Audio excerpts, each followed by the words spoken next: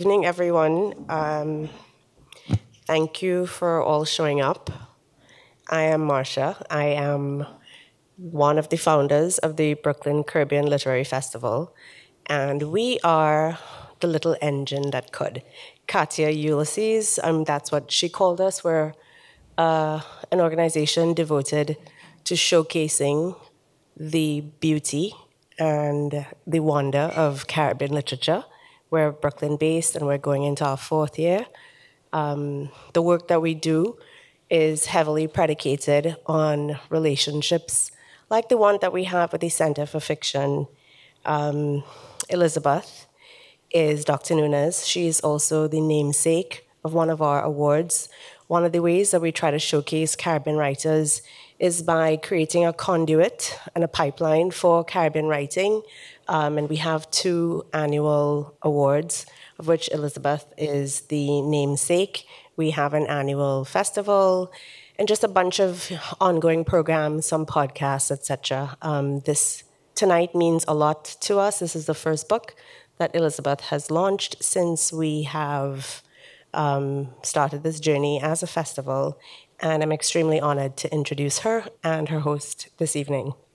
Elizabeth Nunez is the award-winning author of a memoir and 10 novels, 4 of them selected as New York Times Editor's Choices. Anna, in between, won the Penn Oakland Josephine Miles Award and was longlisted for an IMPAC Impact Dublin International Literary Award.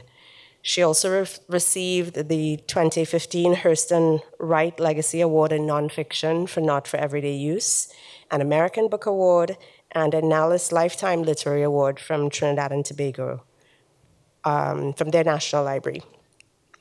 She's a co-founder of the National Black Writers Conference and executive producer of the CUNY TV series Black Writers in America. She is a distinguished professor at Hunter College, where she teaches fiction writing. Elizabeth divides her time between Amityville and Brooklyn, New York.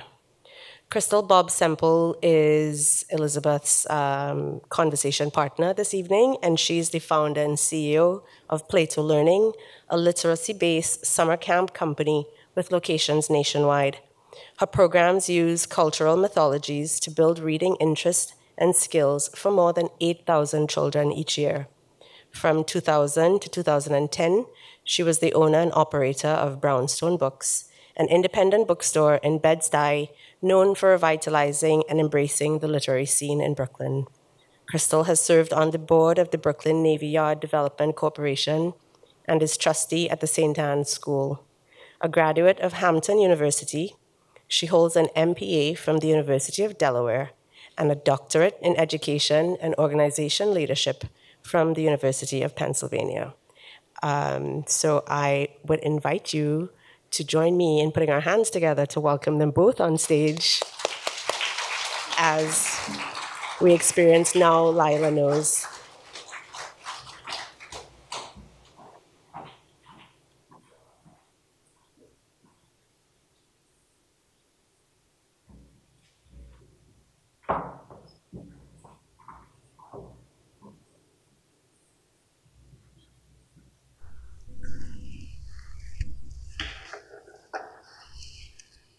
Wow. Okay. Did you tune yours? I turned mine on. Can you hear me? Is that good? Can I just ask everyone to give another round of applause to the fabulous Elizabeth Nunez? It is always a pleasure to be in conversation with Elizabeth. She is a champion of literacy. She's a champion of mine. Those of you who are here, I'm sure, understand the importance of literature and bookstores and independent voices. And Elizabeth is the person who, I'm a little emotional. A lot of people don't know that Elizabeth inspired me. When I had the bookstore, she was the one person who was constantly pushing me to think about the work that I was doing there, but also in a larger context. By that I mean to understand that it wasn't just a brick and mortar space, which I know that I knew.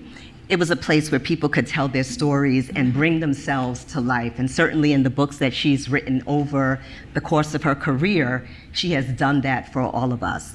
In addition, Elizabeth was the first writer to host a writing workshop at our store. Yeah. And out of that workshop, she showed once again that not only is it important for us to be readers and tellers of our own truth, but keepers of the craft. And when it comes to the work of literature, the craft of writing, Elizabeth is in a class by herself. I see members of our writing group here tonight, and we've struggled to do what she just does so effortlessly. I mean, we laugh because every time we turn around, Elizabeth is like, I wrote another book, and I'm working on another one, and another one is published. And so that inspiration, it just means so much. I like to repeat words that you've given us all the time, and writers write. Writers write. And so for those of you who are already writers in the audience, for those of you who are aspiring, we have such a model here in Elizabeth. So. Well, thank you, Crystal. That was amazing. This is an incredible woman. You've heard what Marsha has said about her. And I have watched Crystal grow and grow and grow. And her mother is here, Carol. And I remember from in that bookstore when your son was a little toddler trying to work his way through those books, crawling on his 4 hands and feet. Yeah. So, this is a sort of a family situation. And thank you, all of you, for being here. Thank you for the Center for Fiction for hosting this. And I have to give a special thanks to my publisher, Johnny Temple. Those of you who know Akashic Books know that Akashic Books is the publishing house that saves so much of us. Meaning that, not to get on my soapbox, but that so much of publishing veers toward what is commercially viable. And Johnny has always been the keeper the keeper of our stories, the keeper of our values, the keeper of our visions. And sometimes I go up to him and I say, but Johnny, is this coming out on the black on your side? Is this working out? Don't worry about it, Elizabeth, don't worry about it. But so I want to thank Johnny very much. He's been the publisher of my last 4 books, 4 or 5? 4? How many, Johnny? 5, yes, the publisher of my last 5 books. Yeah. So I'm very grateful to him and to all of you for being here, and absolutely for Marsha, for the Brooklyn Caribbean Literary Festival, who's been a champion, and her team of incredible women. So if there's anybody I left out, and of course the people in my workshop that COVID stopped. Yes. Yeah, I miss you. Yeah. But here we are. Here we are. So, and COVID has only given us more to write about. We've got so many stories. We've got so much that we've endured and that we understand differently because of the moments that we've lived. Mm-hmm. And this book is an example of that. Everything you write is timely and purposeful, which means it's connected to the now.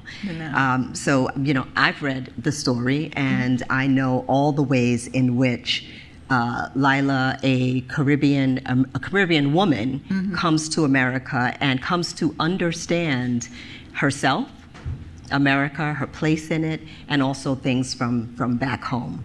But tell us, why did you write this book? Well, maybe I could come to the end, Crystal, mm-hmm. and say, what did Lila know? For me as a writer, I sort of know where I'm starting. I don't know how it's going to go. For me, it's a discovery all the way to the end. So I am not Lila, but like Lila, I found out something at the end of writing this novel, in which I would never be the same person again. And I explain that to you. Last week, I happened to look on PBS, and they were doing a documentary on Julia Childs. So they went back to the beginning, how she started. And she actually, during World War II, she worked in the in the war as one of the women workers. And she explained that she got her break because when her husband moved to Paris and she with him, the American embassy was doing something for GI veterans. And that since she had worked, since she was a veteran, she was there. So she's talking about, this is in the Cordon Bleu, and she talks about, I was the only woman. And with my Lila, now that Lila knows, I noticed that there were no black people. That surrounding around her, I am just looking at this. This is in the early 50s. What a break it would have been for any person. I'm sure of those men who were around her went on to be chefs somewhere. And she was talking about this was the break she got as a woman. And so that's what Lila knows. Lila cannot look, and Elizabeth cannot look at situations just the same. That I've always loved Julia Childs, I'd followed Julia Childs, and that was it. I said, she didn't even notice, but I noticed. Mm-hmm. So opportunity and what happens when it opens up for some and not for others. And in the context of this particular story, this is a Caribbean writer, Caribbean woman, professor, who comes to the United States and is given an opportunity that her black counterparts in America are not allowed. I think you're rushing to the end there. Okay, I thought we were there. You're rushing to the end when she comes to understand. Yeah. She doesn't come with that understanding. No, she doesn't. She comes with the understanding that most immigrants, I will not say every, but most immigrants come to this country for an opportunity for themselves, not for America, not from any ethnic group, not for any organization, but for their individual development. And the most that they'll be concerned about is the family back home. So I'm going to send money back home. I'm concerned about back home. I'm looking at America in the same way that you could look at America on TV. This is the land of milk and honey. If you work hard, if you do this, you do that, whatever, right? No investment. And I'm a little tired of that. And so this novel focuses on, puts the light on just really two groups of people. A Caribbean immigrant who is black and African Americans. Now, I start off that novel by the question of silence. Do we have an obligation to speak when we see injustice? Do we have it? Martin Luther King has told us that that is the worst thing that could happen, when good men say nothing. And Elie Wiesel, who is also in the epigraph to the novel, says the same thing, talks about when you see injustice and you remain silent, then you are part of a tragedy. You're part of the problem. Well, an immigrant doesn't, why should I get involved? It's not my business. So this is what Lila has to learn. She sees something. And do you mind if I read the first paragraph? Please. Yeah. So the first paragraph is what she sees. She's now arrived in, just off the plane. On the day Lila Bernard arrived in America to begin teaching at Mayfield College, named for the eponymous small town in a bucolic area of Vermont, there was a killing. Some said it was an accidental killing. They claimed the man who lay on the sidewalk of Main Street, bleeding from gunshot wounds to his head and chest, just happened to be in the wrong place at the wrong time. The few who knew the secrets to the man's heart disagreed. The dead man was in the right place at the right time. It was his reason for being there that was wrong. But there were other people, though only 3, who eschewed all excuses and explanations. The man was murdered in cold blood, they said.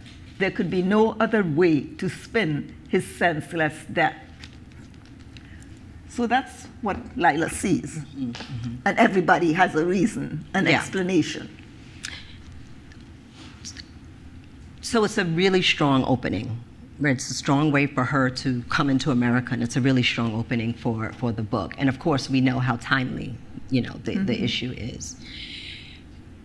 You write about humanity and who gets to decide who has humanity, who's given the rights that go along with being a human being, and who doesn't. I like the reference to King and, of course, the Wiesel quote as well. Neither of those quotes are they talking about humanity being afforded to a particular people. No. Right? It's a general statement that we attach to anyone who is living and breathing. So in this story, can you talk a little bit about what keeps Lila from seeing this as a human issue as opposed to an American issue? Well, yes, Lila is aghast. If you came, you just got off the plane, and as you're driving to where you're going to teach, you see this man bleeding on the ground. And so from that point of view, she is, this is horrible. But it's not horrible enough for her to do something about it. And of course, to do something about it is to go to the police and tell them what she saw. Because she actually had gotten out of the taxi because there was such a lineup, such a traffic jam, that she had actually gotten out of the taxi. And she was walking to where she was going to stay. And so she saw when that man was shot by the police. She actually saw it. So from a human level, yes, that's a horrible thing to see. Now, do you make the next step and identify on a human level that I have now a responsibility, that I should go to the police and tell them, report should I be a witness? Well, it's very convenient for us to say, well, it's not my business. It's not my business. And she's helped. She has a fiancé who tells her, when she tells the fiancé is still on the island, and she tells the fiancé, and he says, that's American business. You stay out of that. Don't have anything to do with it. Let me say that this is all fiction, but when you read the book, you will see that you will recognize some of the instances. And let me tell you about that particular instance when I started the novel. I read about this maybe 15 years ago, before police brutality, anybody was talking about it. And I read about this distinguished black man who had come upon this white woman who was ODing from drugs. And he tried to give her mouth-to-mouth resuscitation to bring her back. And the police saw him doing that. And they warned him to get off the woman. And in his mind, it wasn't a white woman, it was somebody in peril. So he was continuing to give her mouth-to-mouth, and they shot him dead. Now, that story just always registered in my mind, one, how horrible it was, but two, that I never read anything about it. I never heard anybody talking about it. I never saw it in the newspaper. I began to wonder, did I really hear this story? Did this really happen? And of course, it did happen. And as you know, the things that have happened lately have just made it more and more likely that it happened. So I began this novel with that incident as I imagined it. Yeah, there's something, I very much, in all my novels, I'm really talking about the human condition. I'm talking about our commonality. And I want my readers, even if my characters are Caribbean or my characters are African American or whatever, I want them to see themselves in those characters. I want them to identify with those people. So in a way, you can identify with Lila. You could be a Polish immigrant, you could be a Russian immigrant, you could be a Korean immigrant. Yeah, it's none of my business. I saw it, but it's terrible, it shouldn't happen, but do you have a responsibility? And in fact, there are a number of characters in the book who answer that question differently, right? There's some, like you mentioned, Robert, who says, none of your business. Yeah. There are those at the university who also say, this is none of your business, this is our business, we'll take care of it. And there, of course, are characters who, in some respect, want to hold Lila accountable for the silence that you talked about. And so I think it's a wonderful way to demonstrate how complex the situations are, but also, we as people, we don't all agree. Well, we find a lot of reasons not to get involved. Let me give a little bit of the setting, which probably could identify with when I first came here. I went to college in Wisconsin. It was an all-white institution. There were 4 people of color. We were all foreigners. So in a sense, we had no investment. The whole town, there were no people of color in that town. And so a lot of the reasons people have to say it's none of my business, I'm getting from that experience and similar experience. So some of the people in the college that I made up in Vermont say, well, the guy was a gadfly. The black guy was always a troublemaker, kind of a gadfly. When the police told him to get off that woman, that's the kind of guy. He always used to object to everything. So if I think that way, I'm okay. It's all right. He didn't listen to the police, but that's the way he operated anyhow. Then there were another people who said, well, would you have, suppose he had a gun. You don't know if he had a gun. Would you have taken that chance? Crystal, again, I'm watching TV in a different way than I ever do. And I was just looking at some detective show, a real life one, in which these 2 people murdered 2 women in cold blood. So they knew who the murderers were. This is one of those detective real shows, documentaries that they show. Anyhow, the police followed the 2 murderers and found them. And they waited as they were coming out of their houses. And do you know what these 4 policemen do? Oh, there were more than 4. They stunned them. They stunned the man and they stunned the woman, so the man and the woman fell on the ground. And then they handcuffed them. Sure. So this is now Lila knows. I'm just seeing the world in a different way. Right. I'm sure if last year I looked at that, I wouldn't have noticed that is the way you could apprehend people. You could stun them. Nobody in that documentary talked about, they just talked about, well, we captured the murderers. Right. Elizabeth is saying, well, if those murderers were black, they wouldn't have been handcuffed. They'd be dead. Right, right. So there's another way to capture somebody. So this whole program was showing how they followed these people and they knew where they were and they stunned them. Right. So my eyes are gone from writing. This is just like Julia Childs, and then this other one was the week before. I'm just looking at it.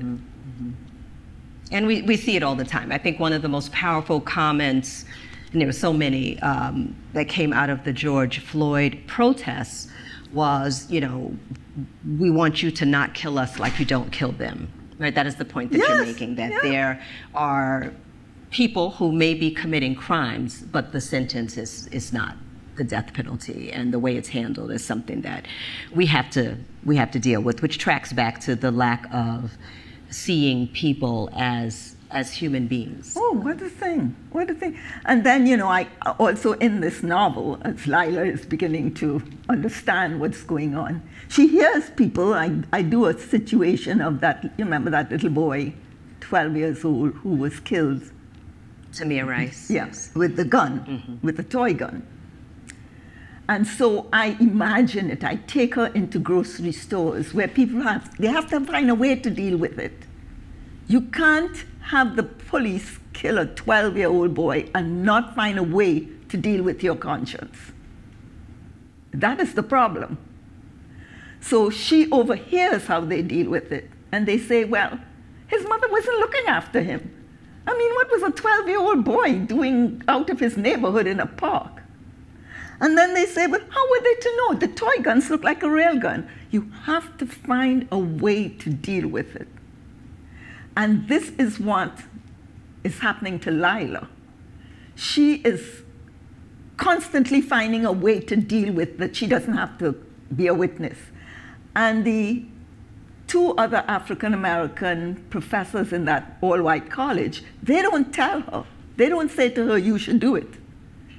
They expect her to do it, but they're not pushing her. They're waiting to see what she's going to do. And I want to attribute that, Crystal, to something I very much admire about African Americans. I can't get over it. I just can't get over the more I look at the history of African Americans and the more I see what African Americans have gone through. I can't get over the fact that African Americans don't keep pointing their fingers and saying, you have to do something. So my two professors don't do anything. They're just waiting for Lila to become a human being. They're waiting for Lila to see what's around her, and therefore seeing what's around her, to do something. Fortunately, she does. She does. She does. She does. I want to talk a little bit about the students on campus and tie the wonderful way that you write about the way they interact with the situation to students in our world today, right? This new generation and how these issues, how they deal with the issues that are either on the media or in their everyday lived experiences. Well, believe it or not, I'm still teaching. I teach at Hunter College. And my son says to me that I go through like Groundhog Day, because every semester I have a whole crop of young people. You know, they never get old. They're always between 18 and 20-something. I have one or two, maybe older. But the students I teach never get old. And they always bring these, I mean, I just feel I only wanted to do two things in life, to teach and to write. And I thank God that those are the two things I'm doing. Because I have learned so much from writing, but I have learned so much from teaching. And if I have one moment of feeling down, I can tell you these young people are amazing.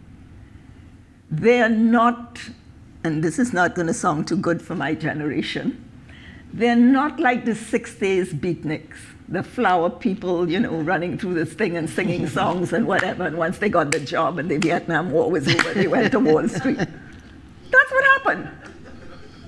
And if you were stupid enough like me to feel this beatnik thing was all kumbaya, you're crazy. You missed it. Because the war was over, everybody went back to their jobs, and these young people are not like that. They are not like that. They're putting their bodies where their mouths are, and I just see the growth every semester, and I happen to teach courses that would allow me to see it. One of them is creative writing, fiction, and then I teach a literature course on women writers, and I could see their responses, so nuanced. And sometimes I get out of line and they pull me back. I remember reading a story by in the course by a writer, a Jamaican writer that I admired so much. I won't say her name because this isn't going to end up too well. But she was writing about this young girl, this man who has come back to renew his relationship with this young girl.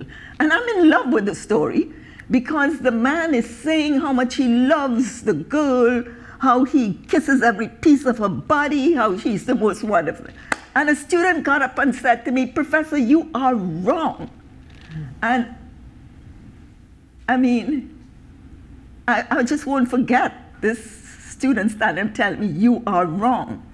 She said what that man did, he was an older man, and he took that girl when she was in her school uniform, and I don't care what he did with her later on, and gave her an apartment and 2 children. He ruined her life from that moment. And I was romanticizing it. I said, the man came back for the woman. He came back for the girl. He's so in love. He wants to take her on vacation and everything. And they weren't having it.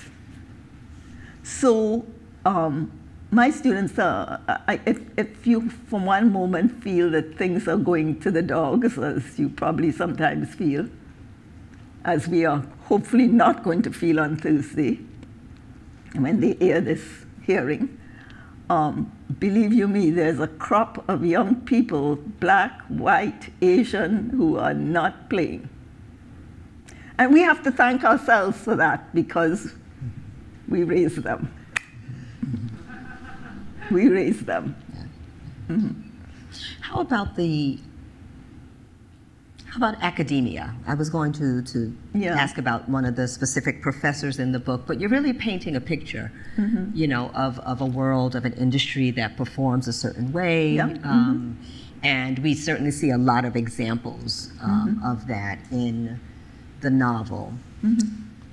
How responsive is higher education to the young people that you are describing, or even to the world that we all know we are living in with all of its changes? Well, I've been in higher education, and I'll just tell you how long. Since 1972, I have been a professor at the City University of New York.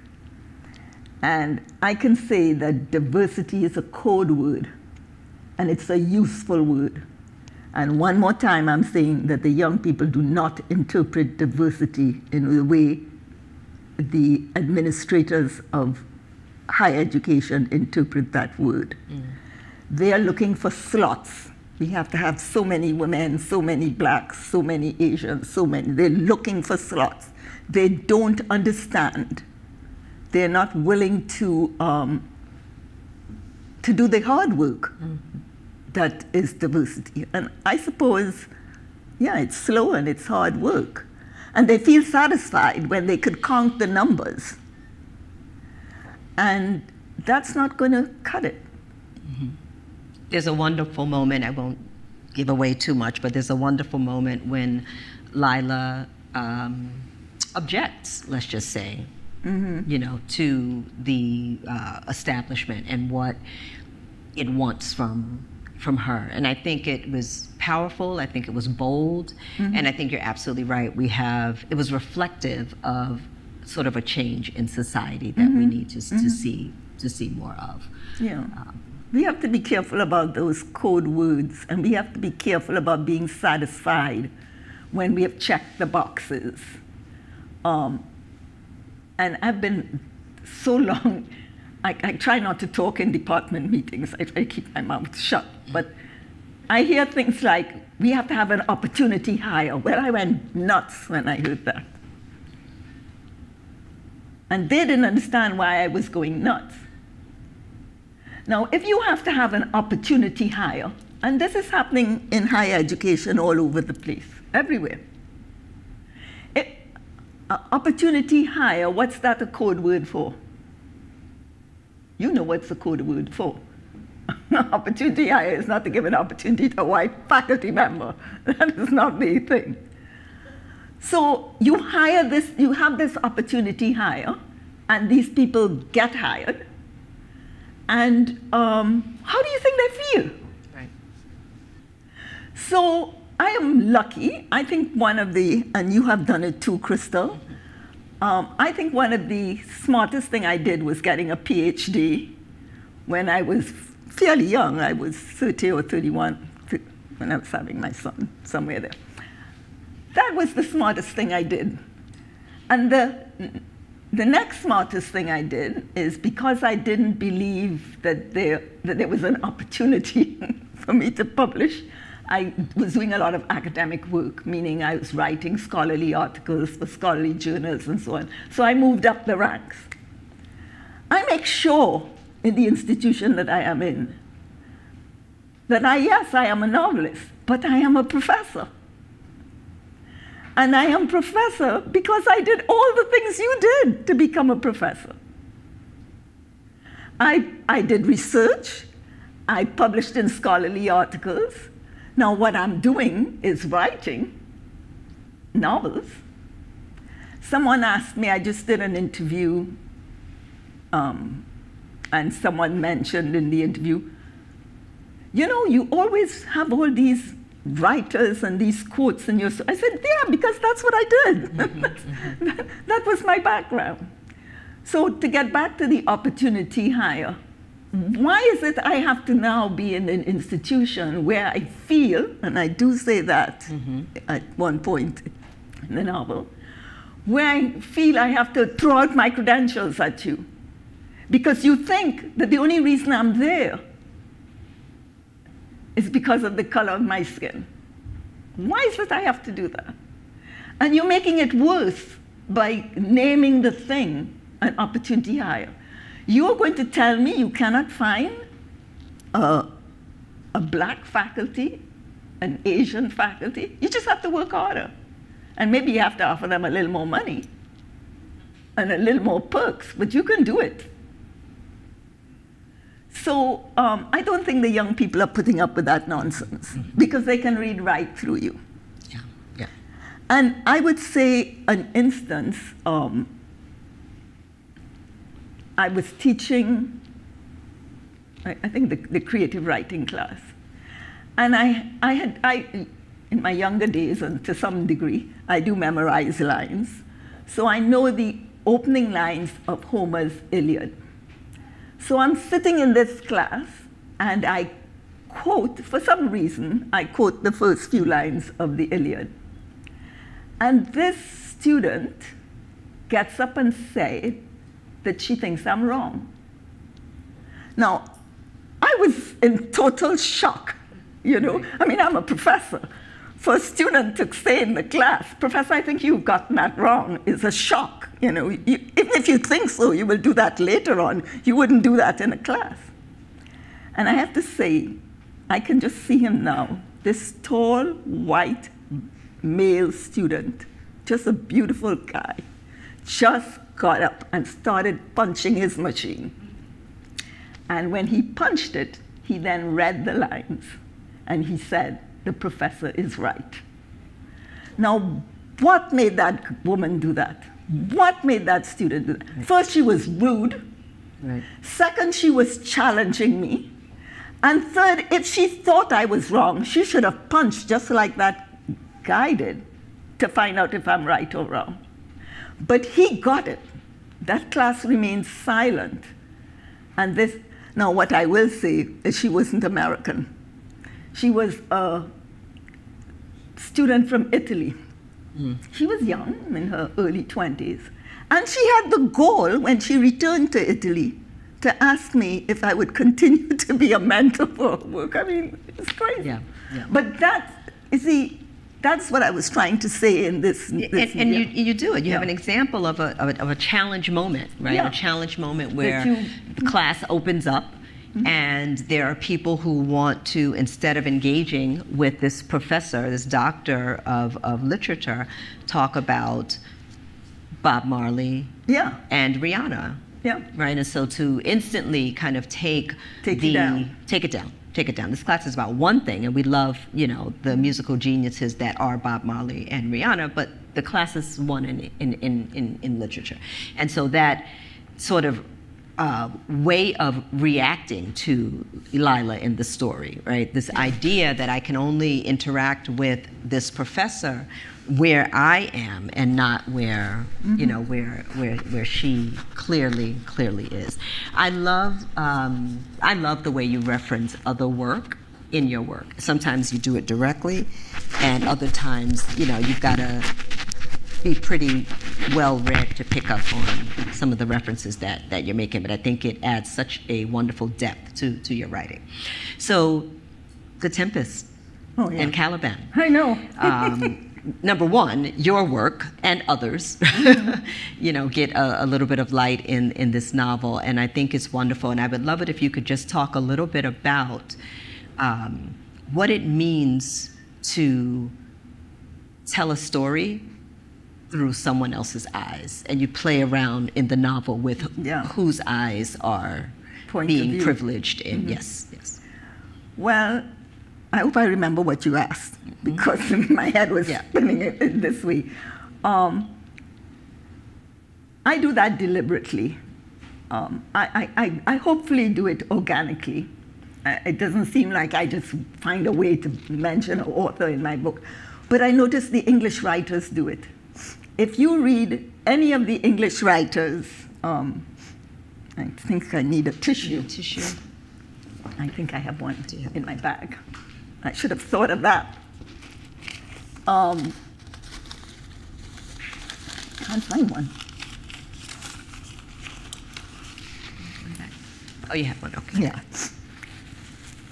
The English writers do that. And I've been noticing them doing it over and over. There's a particular, well, I guess he's South African and English, J.M. Coetzee, who won the Nobel Prize, Disgraces, the novel I like to teach. But I read these novels over and over again. And I notice that they pepper their novels with their, I've just finished reading for the third time, well, he's Irish, John Banville's The Sea, which I love. And they pepper their works with other writers. Why do you think they're doing that? That's how they keep their writers alive. That's how they make their writers classics. That's how they keep their writers in their conversation. So the writer is writing for herself or for himself, but if they can organically put in other writers, you have to see those writers. So in this novel, she's a teacher. What is she going to teach? Merle Hodges' Crick Crack Monkey. You know? It's not Crick Crack Monkey, it's just Crick Crack. So she doesn't only teach it, but I'm going to have the students make some kind of response. What do I want the reader to do? To say, well, who is this writer? So I'm not killing Merle Hodge. And the English writers do that, and we have to start to do that. So what book does she bring, Lila? She brings Derek Walcott's Omeros. Right. Does she just say, I just brought Derek Walcott's Omeros? She tells us how challenging it is to write 800, I think it's 800 lines of iambic pentameter he had. She tells us how and there's some discussion here about the content of Omeros. So it depends on, you know, she's a professor, so I have the chance to do that in her classes. But I am pulling in these writers so that you don't forget them, so that you read them. Now, you were asking me about point of view in The Tempest. So I grew up in Trinidad when Trinidad was a colony. I had a British education, totally British education, though in Trinidad. And so when we read The Tempest, the point of view we were exposed to is Prospero's point of view. But Prospero came to an island that looks like mine, and Prospero decides in a very short space of time, he imprisons Caliban, makes him his slave, says to him that stripes may move you, not kindness. And you know what stripes are? The cat o' nine tails. Stripes may move you, not kindness. No time to waste on you.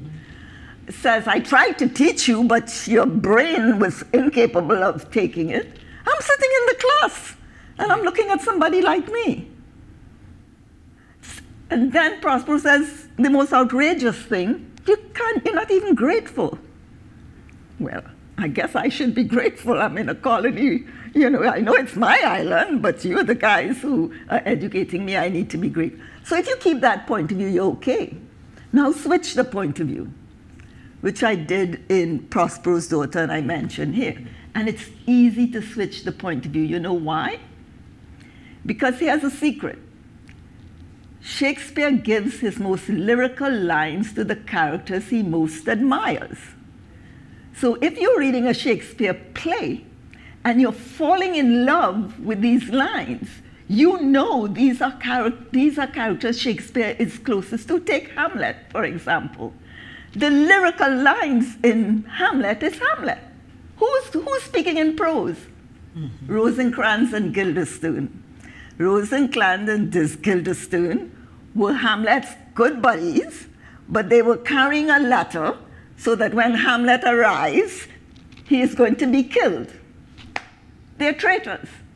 When they start speaking, they're speaking in prose. Shakespeare doesn't have time to give them these lyrical. Yeah. When you get to The Tempest, who has the lyrical lines? Be not afeard.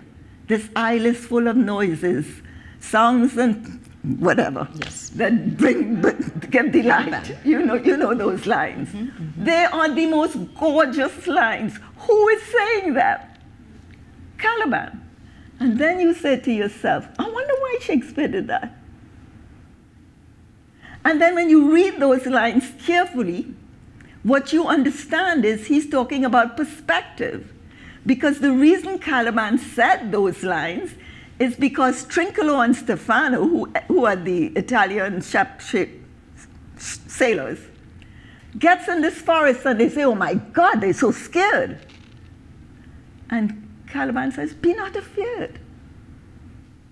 He's saying them, the noise you're hearing are sounds of a, I know it by heart, but yeah, it's just that I'm not saying it. But he's talking about the kind of noises you hear in the forest, right, which are wonderful noises. The crackling of the twigs, the birds flying, the feathers. Perspective, that's what's in that line. That's what is happening. And all the teachers I had, all through graduate school, all through my PhD, you think they noticed that? Mm. It was right in your face. Right. And who's the people who are saying that this is a bad place? The sailors. Not the royalty, the regular sailors who are saying, I'm scared. Yeah. So just change the perspective, and Caliban is saying that I slept to dream again. I wish I could wake to dream again for this wonderful thing. Now, what I did in that novel was something that kind of not so nice. Mm-hmm. The not so nice thing I did was that I happened to be in my living room when the 2012 Olympics in London happened. And on this hill were these Englishmen in black frock coats and black hats. What were they saying? Be not afeard. This isle is full of noises. What isle are you talking about? That's me on the couch. Yeah. What isle are you talking about? So you do something really wonderful. We are watching Lila develop and grow, mm-hmm, and come to know. But she also comes knowing what you just described, right? What it is to... She knows that part. She knows that part. She knows that part. And she uses it to build a bridge between, mm-hmm, what she notices is happening, on the college campus, mm-hmm, with black and white racial strife in this country, mm-hmm, her understanding of herself as a Caribbean immigrant who's working alongside black colleagues. And so she's using this, and she's understanding that people want something, right? In the same way that she knows as a writer, as a reader, as a professor of this work, There's a thing that you want to get out of it, and you don't want to be in a world where it gets overlooked, right? And she understands, I don't want to give too much away, that her counterparts in the college, they want something very, very specific as well. Well, one more time, it's the students who bring her to this awareness. Because when she goes to the cafeteria, they're all white students, but there's this banner that says Black Lives Matter, and they identify her as black, and she has not seen herself in that identification. So the students, I have such hope with young people. I really think, and it's, as my son says, Groundhog's Day. I see them all the time. I see them every semester, and I see them getting better and better. And although this COVID thing was horrible, the Zoom allowed me to have like an hour conference with each of my students on Zoom. So I got to know them in deeper ways. So yeah, so I'm lost your question, okay. Crystal, but yeah, she knows. She understands that, and she has to negotiate her way with these academics that she knows have a different perspective. But I also bring in James Baldwin. You know, I'm throwing writers into the story. And Frantz Fanon. I bring Frantz Fanon. Yeah. I bring Baldwin in a way that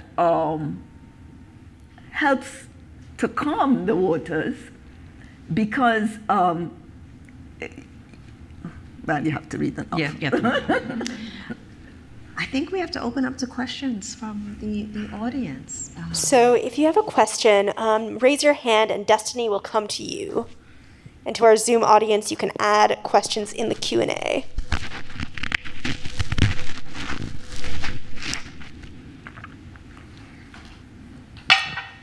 Good evening. I'm so thankful to be here and to have observed and listened to your to this conversation.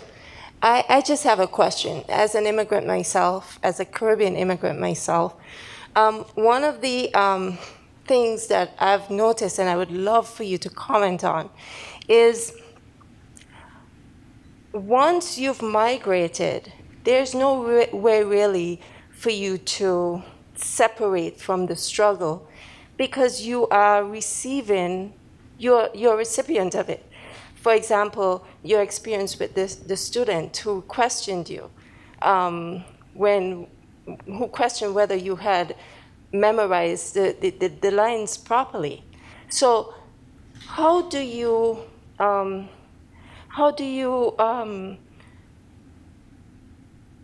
reconcile the fact that once we've immigrated, we are thrust into the society where we can't separate from the struggle, and what you've described before, that once we come here, we have this kind of laser focus on building what we consider the American dream, which is probably the thing that we've migrated to achieve. But along that path to achieving the American dream, you can't really separate from the struggle because it hits you in the face as an immigrant, as a minority in any respect. So if you can comment on that, I would really appreciate it. Thank you. Thank you. Well, I think you can separate yourself from it. I think too many immigrants separate themselves from it. That even though they are affected by it, they can, in fact, separate themselves from it. They can go back into their communities, into their silos, and be with each other, and eat the same food, and listen to the same music, go back home on visits, and eventually immigrate there. Retire there. So you can separate from it. You have some kinds of options. I'm not saying it's not affecting you. African Americans can't do that. That's the first thing I'm saying. And the second thing I'm saying is immigrants owe African Americans. And they can't do that. They have to, and let me just say, I'm not saying this as though I just woke up and came to this realization. I have been beaten good and properly, because I certainly didn't start off by saying that. I have been made to, and I think if I have to fault African Americans, I would say they don't let us know their history. They don't, I think when you come to be a citizen, part of the citizenship is this lesson about African Americans, this lesson about America's original sin. I think you have to know it. Whether you're Korean or Indian, or you come from Africa, or you're from Caribbean, you have to know it. Because if you do not know it, you can just look at what's happening now as something that is just happening now. And you do not understand that it has historical depth. And you do not understand that your presence here is due to that struggle. Let me make myself very clear. And I am not trying to get points at any point except to tell you, I started at Medgaver's for many years, and they sure beat me up. They sure beat me, because, you know, that's your trouble. That's not my trouble. You go work out your trouble. I'm going to teach my classes and go home, and everything's so hokey-dory, you know? But there's a simple number that I seem to feel that most people miss. And that number is 1964 and 1965. Anybody knows why I'm saying those two dates? What is 1964 and 1965? Immigration. 64, what happened in 64? What happened in 65? Immigration. What was the Immigration Act changed?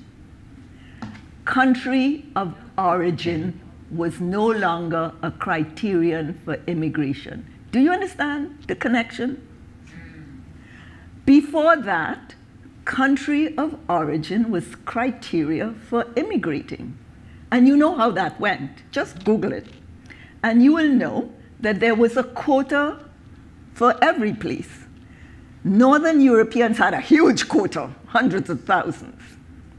All of Africa had something like 2,500 people in the whole African continent. India had a little group, and a little group, and a little group. So when you see immigrants of color in this country, you do a little mathematics, and you won't go any further than 1965. You may go further than 1965, but you will find them in certain positions, right? So you have to make that connection. And I write it in my stories, and I just feel it needs to be said. It needs to be, okay, I'm watching a little too much TV, so I'm going to tell you another TV show I just saw. I tell my students that all the time, and they say, Professor, what else do you do? I said, because I go to sleep at 8 o'clock, and at 8 o'clock I turn on the TV and I watch for an hour, whatever is coming on there, and I can't stand stupid TV, so I'm looking at documents. So there was something on Dick Gregory. Mm-hmm. I remember when I came to Medgaver's, Dick Gregory came to Medgaver's. Did I know who he was? Did I care who he was? He was a little comedian. I was teaching at Medgaver's. Did I care that the college was called Medgaver's? Nobody told me. Mm-hmm. Nobody told me that I was teaching, that I got a job, I got an opportunity to teach in an institution where somebody was assassinated for registering people to vote. And nobody told me that Dick Gregory wasn't a comedian coming to Medgaver's and I'm clapping, but all that he did, that he gave up a lucrative career to join Martin Luther King in this struggle. So I'm telling you, after writing Now Lila Lewis, I can't watch TV anymore. But I knew that before that, I have to tell you that. But to answer your question is that we have to accept that. We have to understand that. And then we have to ask the question, what can we have an obligation. What can we do to move that needle?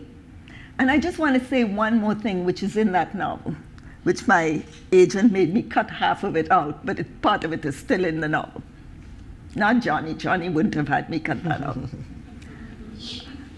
I wrote that if you look at Amadou Diallo and what is the From Abner Louima. Abner Louima. Neither of them were Americans. They were both immigrants. Who came out? African Americans. The thing that shocked me that I wrote in this novel, because I was so shocked watching TV. Okay, I watch TV. But I read too. I read every day. I read every day. But I watch a lot of TV. Coming from Trinidad, to see a mayor, David Dinkins, standing in front of the police precinct, handcuffed, I thought this was the most amazing thing I had ever seen. That somebody of that stature would get himself arrested and handcuffed for somebody who was not an American, was an immigrant. That is my answer to your question. Because if anything happens, any kind of injustice, except for this most recent one, which was really great for my heart to see the outpouring of people, African Americans come out. And we have one more question from Zoom, or time for one more question, rather. And I do have something to say in the end. Want to say it now or after this question? Whichever works for you. Okay, let me say it now in case I forget. Viola Davis just had a biography, which I read on the plane. And in it, she says, there is the talent and there are the seats, filling the seats. And a lot of people don't make the connection. They were asking her, how come it took you so long to get to, stardom? And she said, because there's the talent and there's filling the seat. So I'm making a case for I'm asking the audience to recognize that, okay, I have a job, right? That pays my rent and everything else. But I know that you keep writers alive by filling the seats. And filling the seats is buying their books. Nice. So our final question is from Clarence Reynolds. Hello, Elizabeth. It's good to see you. How important is it for writers of the African diaspora to take risk in addressing obligations about right and wrong in their work? Did you understand the question? How important is it for writers to address risk in their work? To take risk in addressing obligations about right and wrong in their work. To take risk in writing. In addressing obligations about right and wrong in their work for writers of the African diaspora. Wrong. Well, you have to have a publisher like Akashic Books. You have to have a publisher like Johnny Temple, who takes that kind of risk. And I will say this, you know the book that was a phenomenon last year, or the year before. Are you sure you all read it, Where the Crawdads Sing? Yes. Do you realize what that novel was about? It was about justified murder, and everybody ate it up without realizing it. That's risk. But that's risk put in a basket that is acceptable.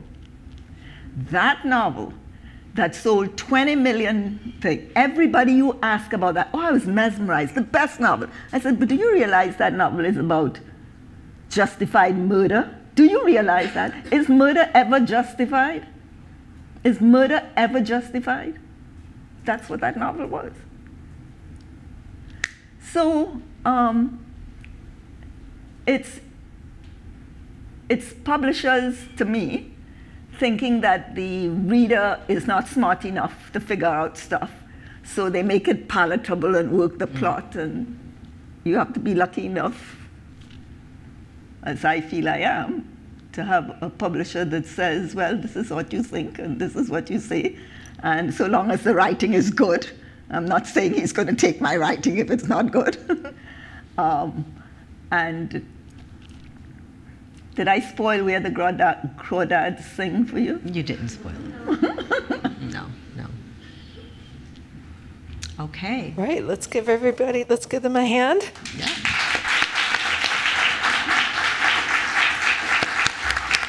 Thank you both so much, and you probably don't know this, but because I just found out today, but Elizabeth was a board member at the Center for Fiction for 10 years when it was still the Mercantile Library, transitioning over. So we're really grateful to have her here in our new space, and we're grateful for the Brooklyn Caribbean Literary Festival and for all of you for coming. And so go on over to the bookstore and buy a book and come back, and Elizabeth will personalize it for you. I'm signing here.